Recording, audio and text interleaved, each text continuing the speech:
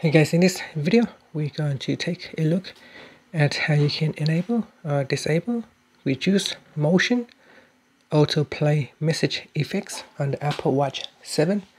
So first let's go back to the watch face by pressing on the crown button on the side. Once you are back at the watch face, press on the crown button, and in here we want to tap on settings, and in the settings go down and tap on accessibility. Next, go down and tap on reduce motion. In here, tap on autoplay message effects, and it will allow full screen effects in the messages app to autoplay. And that's it.